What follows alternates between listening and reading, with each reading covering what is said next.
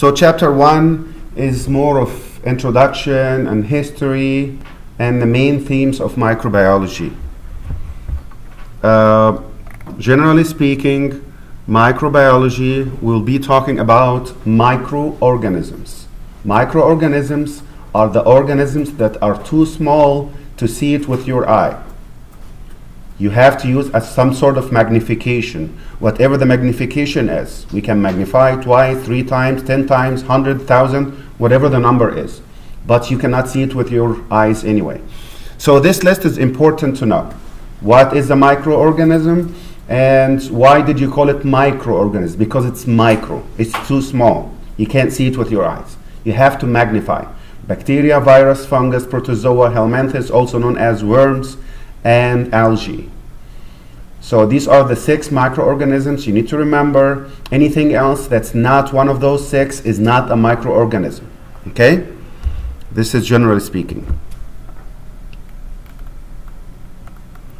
Microbiology, occupations there are different types. You can be biotechnology, microbiology, immunologist, public health, environmental health, microbiology, agriculture, a lot of different types. This is just listing the different occupations, nothing that's very important in this one.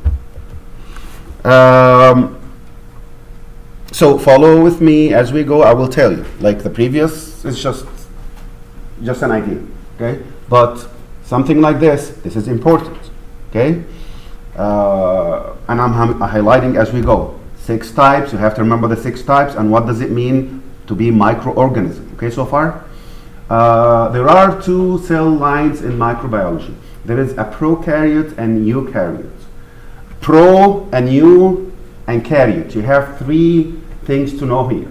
What's pro and what's eu and what's karyote? Pro means primitive or before. EU means normal or classic. Karyote means nucleus. So when you say prokaryote, it means before the development of nucleus. It's too primitive that it doesn't even have a nucleus. Did you get the idea? This is called prokaryote.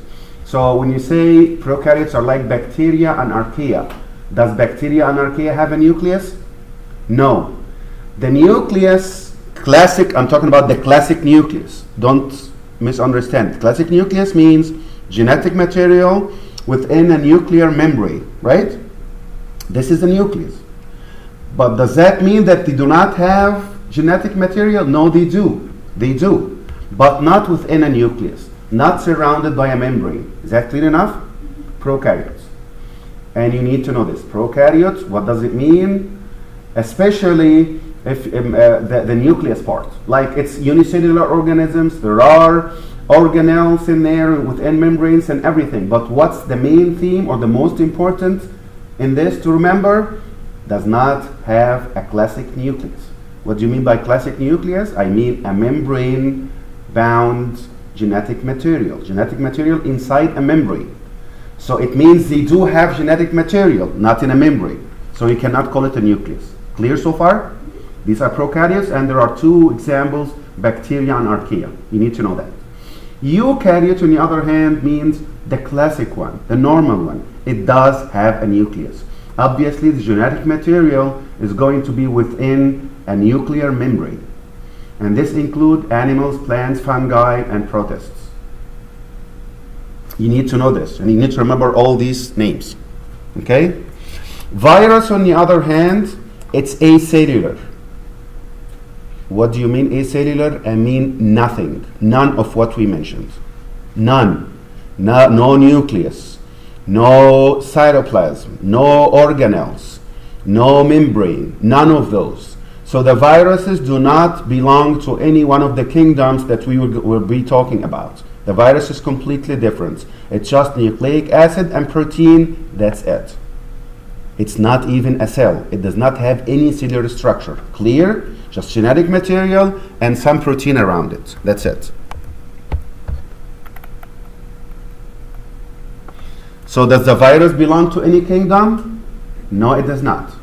It's just some genetic material surrounded by protein. So if you look at this, it's showing you the nucleic acid inside, surrounded by a capsid, and the capsid is the protein. Nucleic acid, protein around it, and envelope at the outside. That's it. It's not even a cell. And being just genetic material with some protein and envelope around it, it's not a cell, obviously. So they survive within our cells, within any cells in general, not necessarily ours, animals or anything else. So they have they have to live like a parasite. They have to live inside the cells because they are not cells. So they don't have the tools to do anything.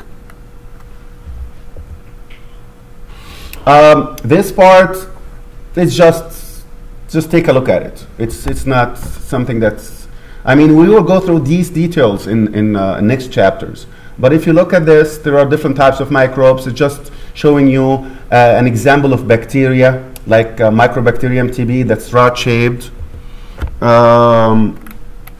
This one is just giving you an example of fungus. We mentioned the types of microorganisms, right? And I told you, it's important to remember these names. That's considered microorganisms. Anything not in this list is not a microorganism. So we said bacteria, you got an example, just look at it. Fungus, example of that is Histoplasma capsulatum. Okay? Algae, what's the example of algae? These different types of algae. The desmides,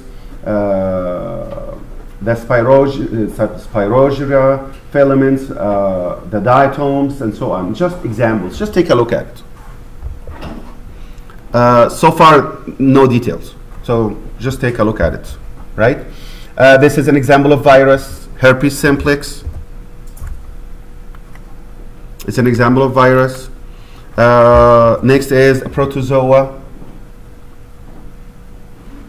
Something like the triphallax. This is an example of protozoa. This is an example of helminthes. And what's helminthes means? Worms. Yes. So this is an example of worms. Roundworm is an example. It's a worm that's round, and this is where the name came from. Like Trichinella spiralis. This is a worm that comes from the pork. If somebody's eating a pork that's not well cooked, you can get this. So nothing important on all these 6 slides. Not a big deal. Just take a look at it. Details will be done later on. So don't worry much about it. This is very important to know. What's biotechnology, what's genetic engineering, and what's bioremediation? All these 3 are the different uses of the microorganisms. Microorganisms are not necessarily harmful, right? It can be beneficial. It can not be doing anything. And it can be harmful as well, right? But there are uses for those. How can we use the microorganisms? The first use is in biotechnology. We are using it. It's not bad. Not all of it is bad. There is part of it is bad, which we call it the pathogenic microorganisms. Other than that, it's not bad. We use it. Biotechnology, as an example, like you produce food. Cheese. You know that to do cheese, beer, yogurt, right? You're using organisms. So this is the good organisms. And when we call that biotechnology, you're using the technology to use these organisms for other uses, for good uses. Food, like cheese and beer, probiotics, probiotic yogurt, if you used that before. The detergent, they started to add enzymes to break down the fat, for example. And where did you get these enzymes? It's from the microorganisms. So this is a good use, and we call it biotechnology. The other one is genetic engineering. What's a genetic engineering? You're engineering the genes of the microorganisms. You're changing the genes. You're playing with the genes of the microorganisms to produce a new product. And this new product can help you to cure some diseases. So you get that organism, you play in the genes, you engineer the genes. Okay? You change it, the genes, to change it to another organism that's doing something good for you. So this is a new product, an organism that's helping you. Somebody have a genetic disease, he's overproducing something, so you produce microorganisms that take care of it, cure the disease. So this is called genetic engineering. So remember, genetic engineering, you're engineering the genes of the organisms. You're changing the genes of the organisms. The third one is called bioremediation. And bioremediation means you're using the organisms for environmental problems. And I think we experienced that a couple of years ago, if you remember, with that oil spill.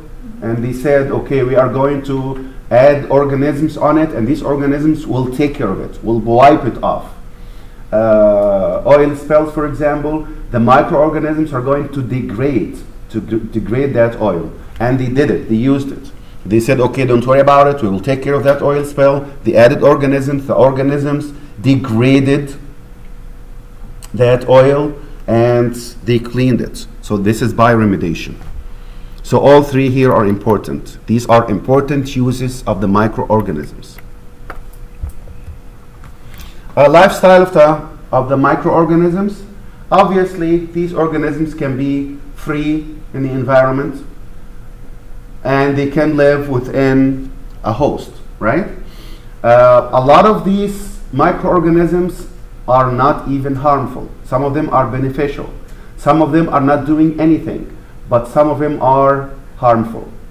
The harmful ones only are called the pathogenic ones. Other than that, it's not harmful. They can be parasites. When you say parasite, it means they live on the body of another organism. This is called parasite. The virus is parasite by nature, but the other microorganisms can be or not. An example of that is malaria, AIDS. Where the malaria lives? The malaria lives in our red blood cells, right? So this is considered type of parasite. It's not a virus. We know that malaria is not a virus, right? But it still can be a parasite. So parasite is anything that cannot live on its own, okay? It has to live within a cell of somebody else, of other organism. And they are always harmful. Like malaria, you know what will happen with malaria? They live in the red blood cells. So we call it parasite, right? AIDS, they live in one of the types of the T lymphocytes, right? The helper. They live inside the cell. So what ultimately will happen to that cell? It will be destroyed, right? So these parasites, they have to be harmful. They don't live inside the cells and keep it. They live inside and then destroy it and then move to another cell, okay? It does not coexist. They destroy it. It's almost harmful. So only the ones that are harmful, we call it the pathogens or the pathogenic organisms. Okay? And this is one of the types. There are like 2,000 types of microbes that cause disease. These numbers are, look at it. I mean, just understand that pathogenic means patho means disease, genic means generating or causing. So pathogenic microorganisms means the organisms that cause disease. That's it. Numbers are interesting, take a look at it, but too much to ask about these numbers. This table is also something just to look at. Too much to ask about these numbers. You cannot memorize the numbers. It's just something to look at it. Like it's showing you influenza being on top. For example, new cases 3 to 5 million, and 250,000 to 500,000 die from influenza. Typhoid fever 21,200 and so on. Measles, HIV, the dengue fever, the shigellosis, viral hepatitis, malaria, TB, and so on. Just interesting number to look at it. Not much for details to ask about, like numbers, too much. Okay. Neglected tropical diseases. These are the diseases, especially in tropical areas, but it can be anywhere else. That they don't worry much about it, they don't talk about it, it's neglected but it does exist, especially in certain countries, less developed countries basically. Something like ascariasis, like a lot of us don't even know what's ascariasis in the first place. The hookworm, the lymphatic filariasis. Filariasis is coming from elephant. The person looks like an elephant because they block the lymphatics. Schistosomiasis, trachoma, and so on. So these are just diseases, tropical diseases to look at. The historical foundation of microbiology, this part will be important, starting from here. This is the history. What we see now is after hundreds of years of work, right?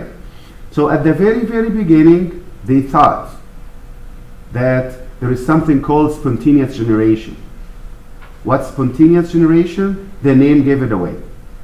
You're generating something spontaneously, like you're generating a living organism from non-living material. This is obviously not true, right? But this is what they thought in the beginning.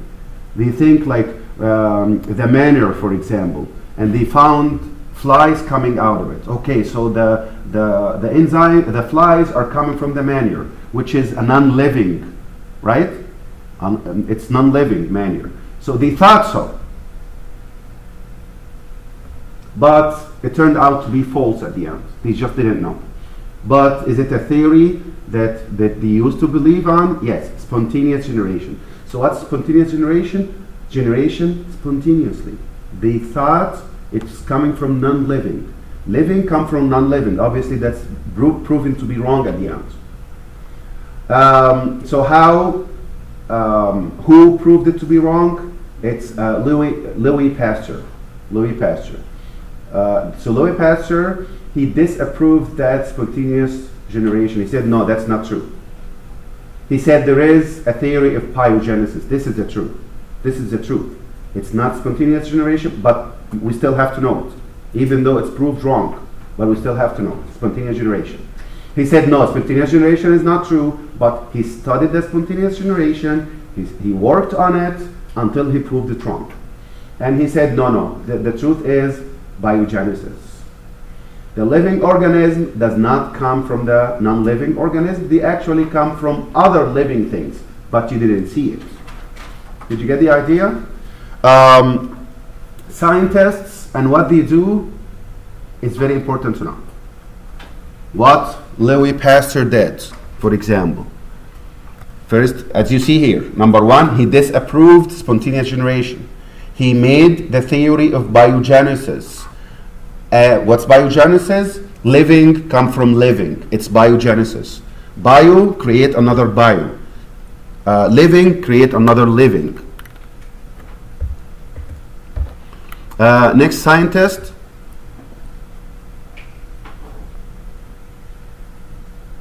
is Van Leeuwenhoek. And Van Leeuwenhoek, he was a Dutch linen merchant. He is the first one to observe living microorganisms. He called it in the beginning animalcules. Animalcules, like the small animals. Okay? Irrespective of, this was a history and most of it proved wrong, but that's okay. You have to know the history. Okay? So when you see this name, Van Leeuwenhoek, what should we remember about him? Animalcules, which is, he's the first one to observe the living microorganisms. He called it animalcules. And he is the one that started the single lens magnification up to 300 times of magnification. So this is very important to remember. Living microorganisms, he observed them and he called them animalcules. He's a Dutch linen merchant and he started that single lens magnification, which was, of course, they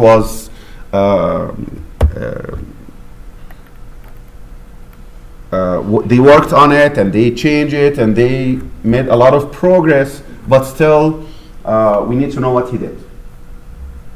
Next one is Louis Pasteur. And Louis Pasteur, we talked about the first part, which is He worked on the spontaneous generation. He worked on it to prove it wrong. He proved it wrong at the end. And he said, living come from living.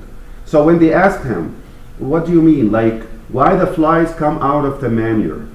If the manure is not living, where did it come from? He said, no. It's coming from the air. You just didn't see it.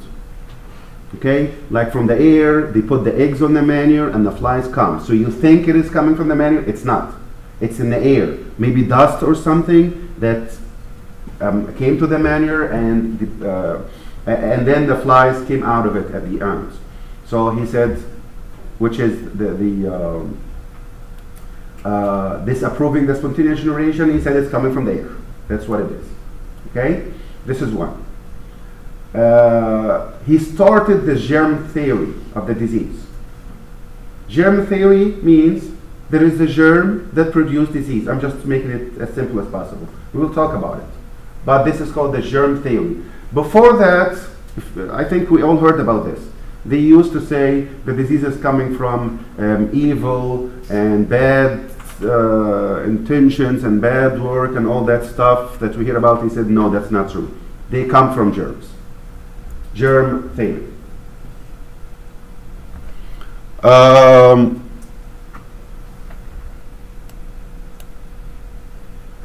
He also showed microbes.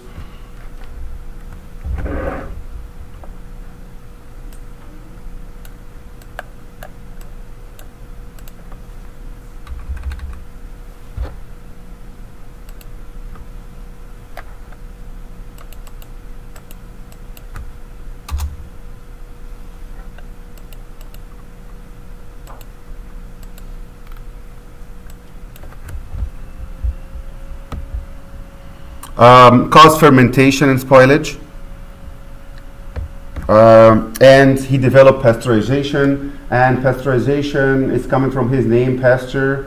I think we know this. He heated up all of a sudden, and then he cooled it down all of a sudden. This is called pasteurization. These names are important to know in the history, okay, for this chapter. So fermentation and spoilage, pasteurization, germ theory, and spontaneous generation. This is what he did.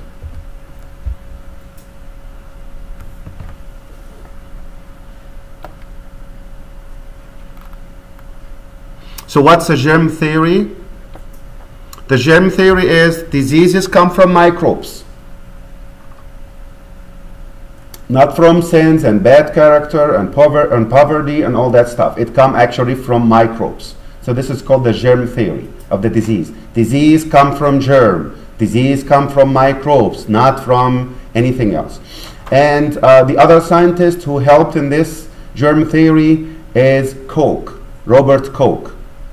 Okay, you need to remember these names. Both of them, they work together in the germ theory.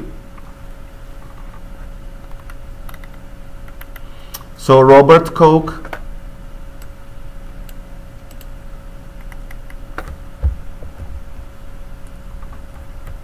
what did he do? Koch he established something called the Koch postulate, by which he verified the germ theory. So germ theory is a collaborative work between Pasteur and Koch. Pasteur started, Koch verified it. Okay, so when you hear germ theory, it's a collaboration between those two. This is one. Number two, he did a lot of experiments until he established the link between the disease and causative agent. This microbe is causing this disease. Okay, at the beginning, this virus is causing hepatitis. This TB organism is causing the TB disease, and so on. So he linked those together. This specific microbe is causing this specific disease by doing some experiments. And he is the one who identified anthrax, TB, and cholera. It was not, this is how important his work is. This was not a known disease to the scientist, and he found it, discovered it, and he talked about it. And he developed something called pure culture method. It's coming, but generally speaking, pure culture means a culture that's pure for one microbe only. I can get this culture that have several microbes. I ended up having only one. So we can look at it and study it more. Is that clear so far? Yes, you will be asked about this. This is important to know. What did each one of those did? Scientific method is very important topic that we will be using later on, and we have to understand the basics. And the scientific method is basically start with observation. I notice something, okay? And then I make a hypothesis. A hypothesis means a tentative explanation that can be supported or refuted. So as long as hypothesis, it's not a theory yet, okay? I think, like I noticed something in the hand of somebody. I noticed this swelling in the hand. This is an observation, right? I noticed it. So then I start to study it and pay close attention until I come with hypothesis. Hypothesis doesn't mean it's true. This is just what I think. I think it may be coming from the cow.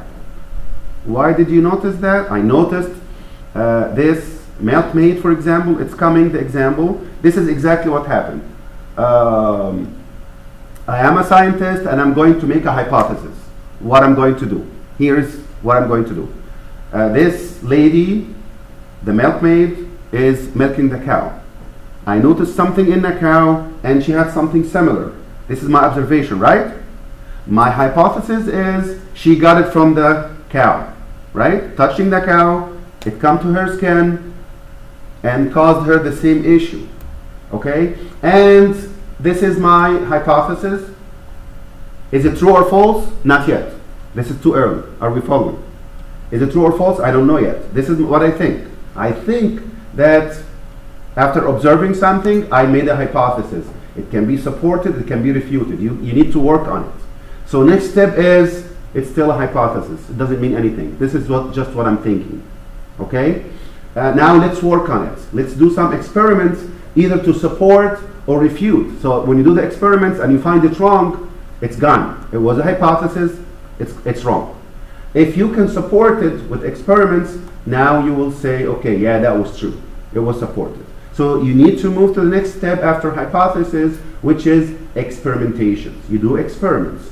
So you get somebody else, for example, and have him deal with the cow and see if the same thing will happen or not. Examine this and examine that, see if it is too similar or not, and so on. So he did some experiments and did some analysis and did some testing to support or refute. If you supported, if you did all these tests, experiments, analysis, and you supported it, you're moving it to the next step, which is that you will say it is true. You supported. Let's say you supported it.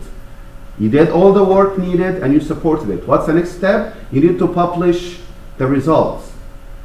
And when you publish it, it will be repeated by other investigators. So all of this until now, even after you publish it, it's not a theory yet. It's not proven yet. Even when you do the work, when you do experiment, when you do the test, you do the analysis, you do all of that.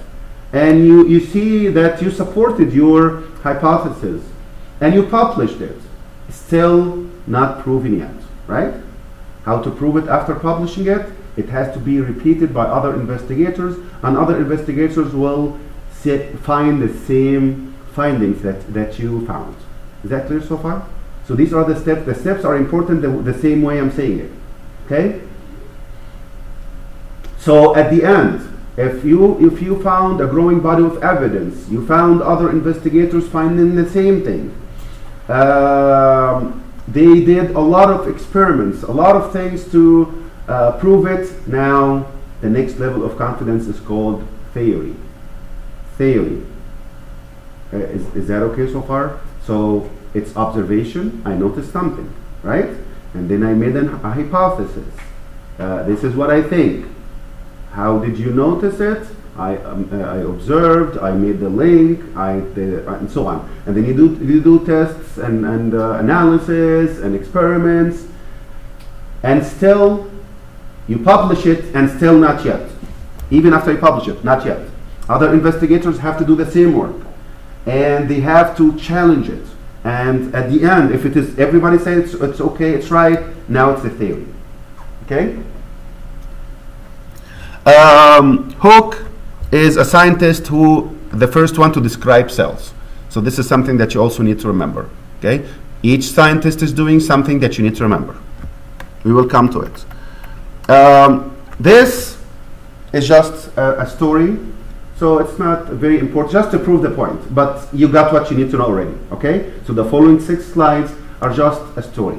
It's giving you how it goes, just to make sure that you understood. But what the previous 2 slides is what you have to know. Clear? So this is just telling you the steps. So let's start with the first one. Observation and information gathering. So this is something that actually happened. Dr. Jenner, he found it a form of pox that's similar to smallpox. Okay? He found it in the milkmaids. And he said, it looks like the same one in the cows. It looks like. I don't know. It's just an observation. Next step, he did a hypothesis. He said, okay, that smallpox in that lady, it looks like the same one in the cow. So obviously it's because she's dealing with it and she's not protected. So obviously by touching she got it.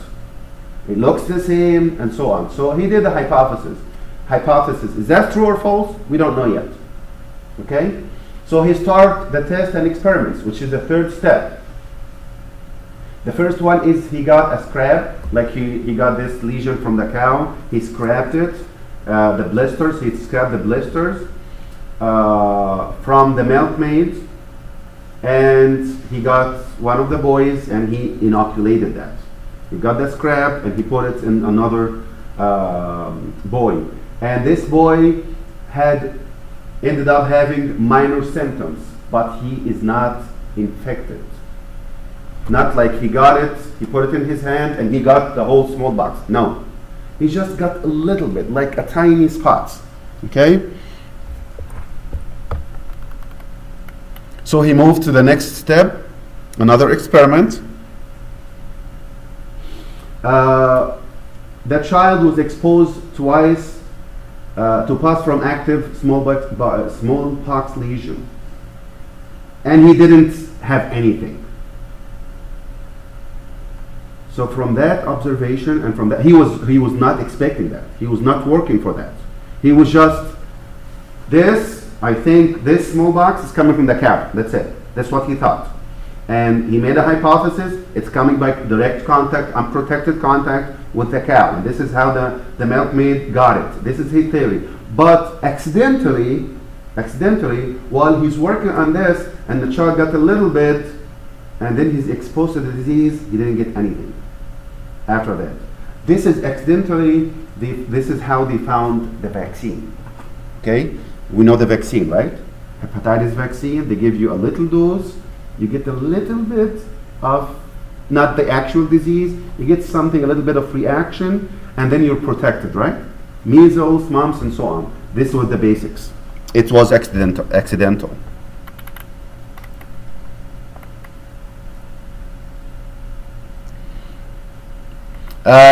The next step is reproducibility. And this is one of the characteristics. You have to be able to reproduce it. Not you do it one time and you say, I'm done. No, you have to repeat it and to prove it, it's happening. So he started to inoculate other 2 subjects, like 23, whatever the number is.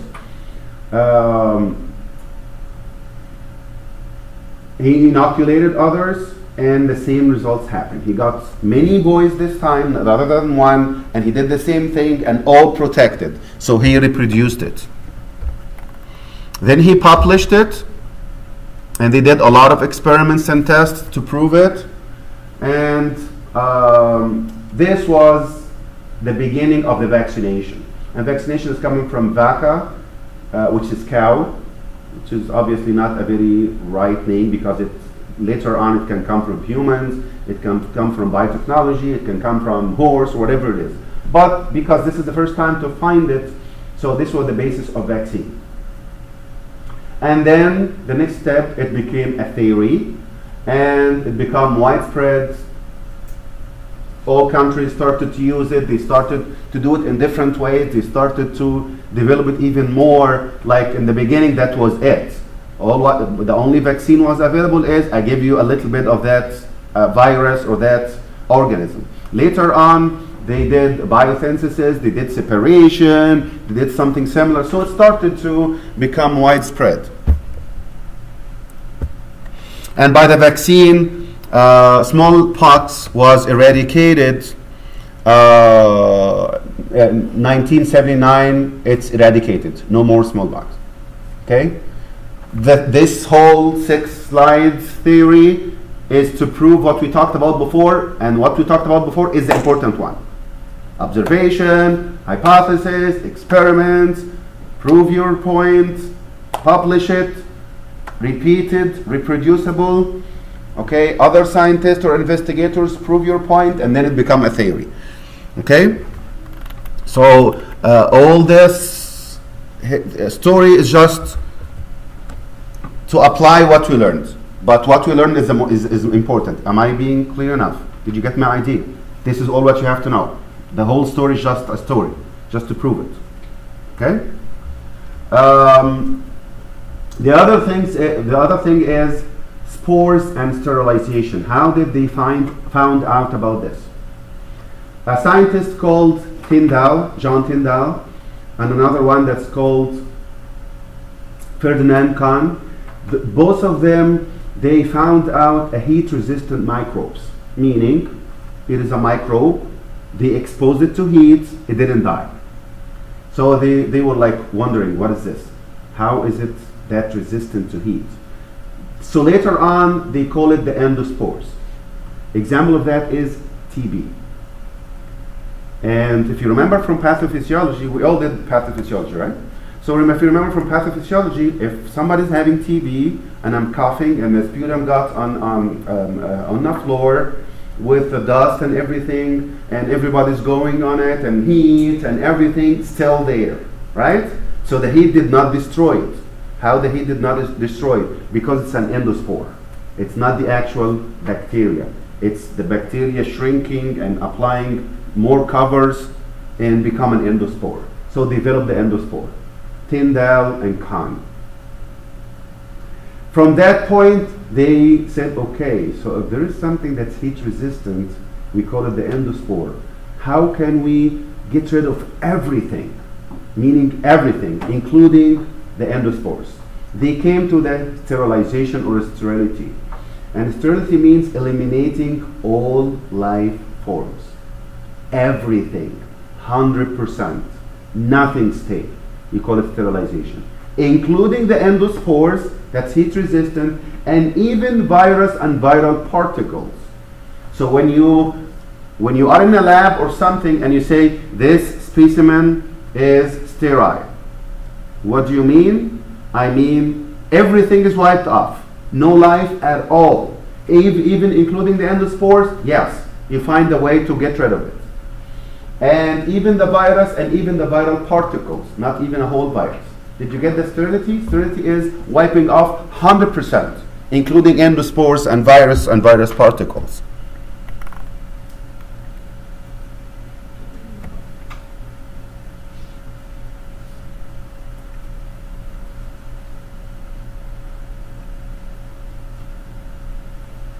The other scientist, which is Wendell Holmes, he noticed that the mothers of home birth have fewer infection than those in the hospital. That was at that time. Of course, now it's the opposite, right? But we're talking about history now. He noticed, it's just an observation.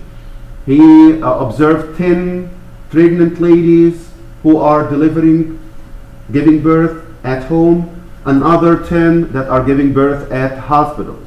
They found the ones that at home are less than one in the hospitals. Until another scientist, his name is Ignaz Semmelweis, and Semmelweis noticed the following. He said the same thing as Holmes, okay? He noticed the same thing.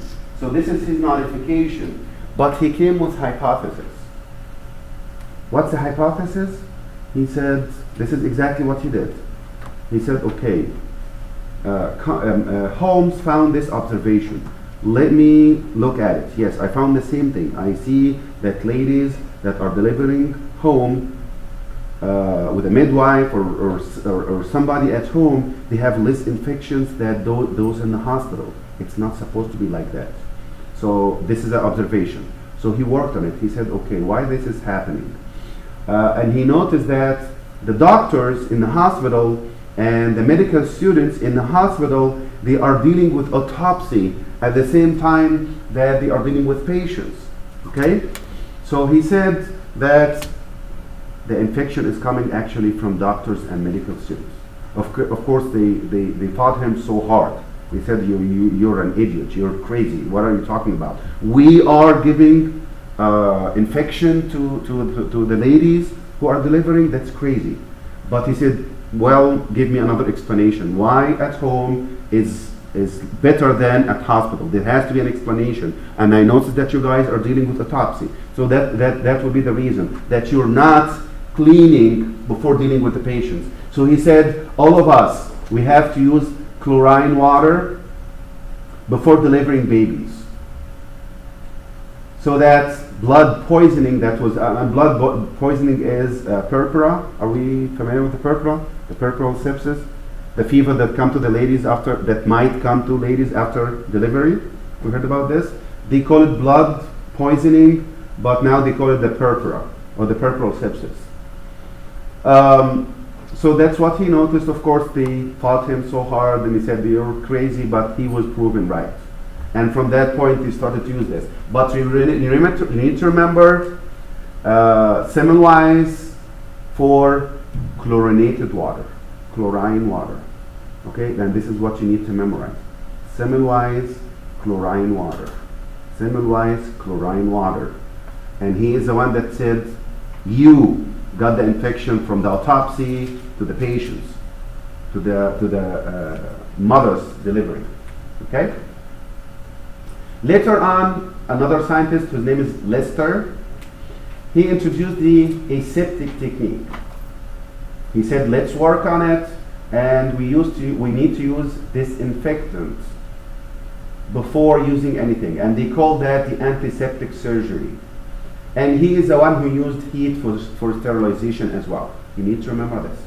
So what's Lister? When you hear Lister, what should you remember? Aseptic, antiseptic surgery, disinfectant, heat for sterilization. Semmelweis, what should you remember? Chlorine water. I'm giving you the clues. Okay?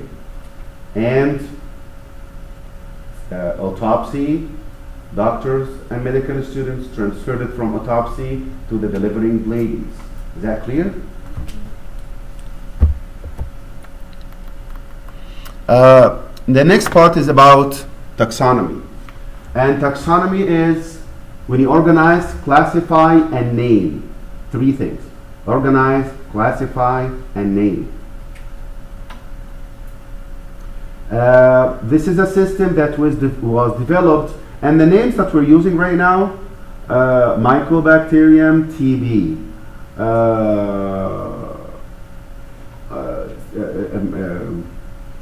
Staphylococcus aureus. All these names came from this system that they developed, which is taxonomy. So taxonomy is that organization, classification, and naming in general, which was organized by Linné. He did not develop it, but he organized it. So what you're doing here is you classify the organisms, you assign names, and then you identify. Okay? Classify, assign names, identify. All three is taxonomy. What's nomenclature? Nomenclature, nomen, isn't it similar to name?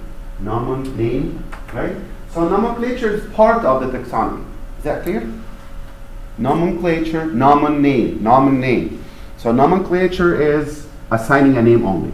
But when you classify, you assign name, identify all together, this is taxonomy, which is that whole science. Here's an example of taxonomy.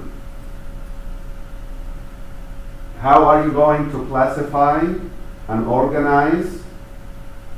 Start with kingdom, phylum, class, order, family, and then you go to Genesis and species.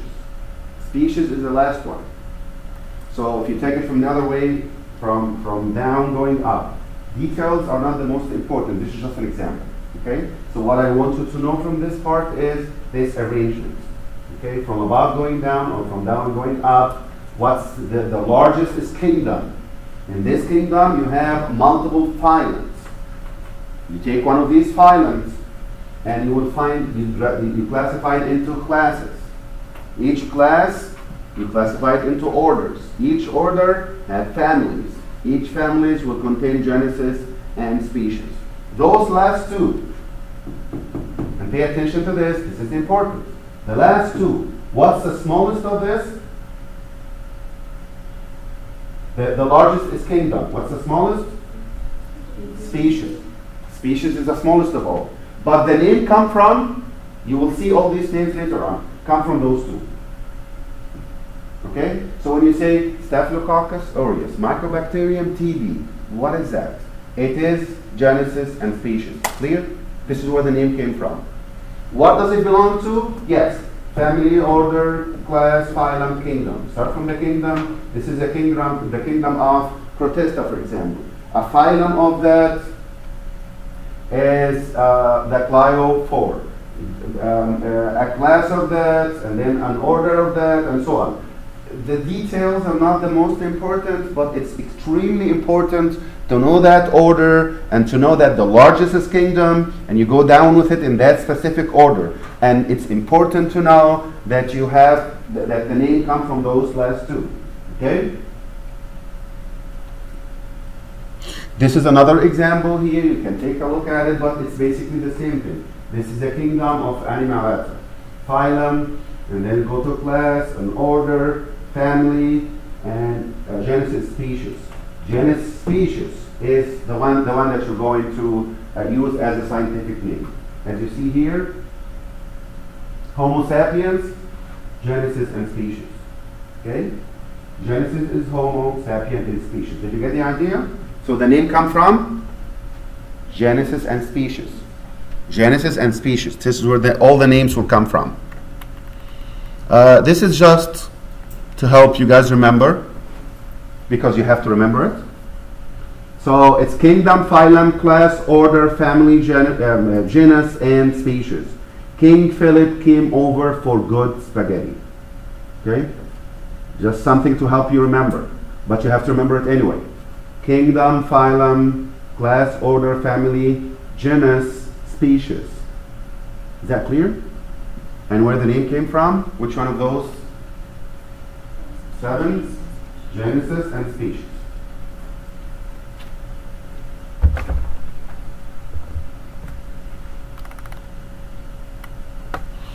So when you talk about the names, the scientific name, if you ask yourself where did this scientific name come from, they call it the binomial nomenclature. What's bi means? Nomial means name. Binomial means the double name. It comes from Genesis and species. Remember this. This is very important. And we will use it all the way down.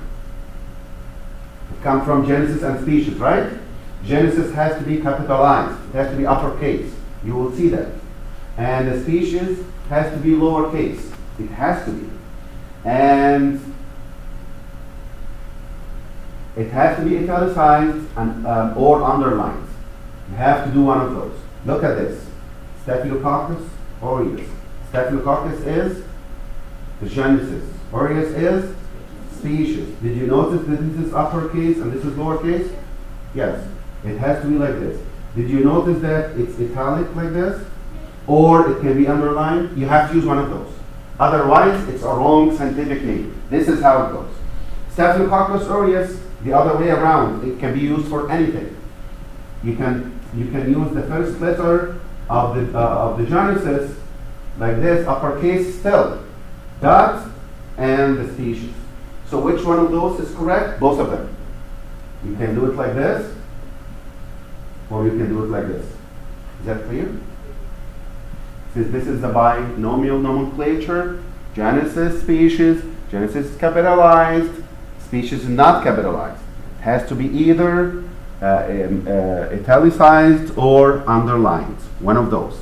And you can put the whole name, or you can put the first letter, but in all cases, the first letter has to be capitalized.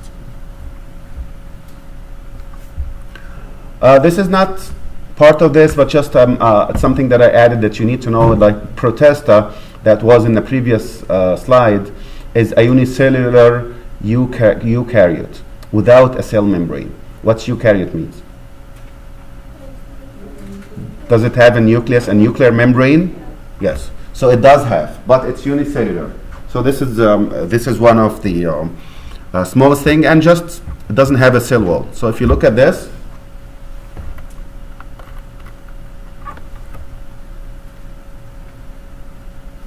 protista here, the protista is unicellular, it's eukaryote, but no cell membrane.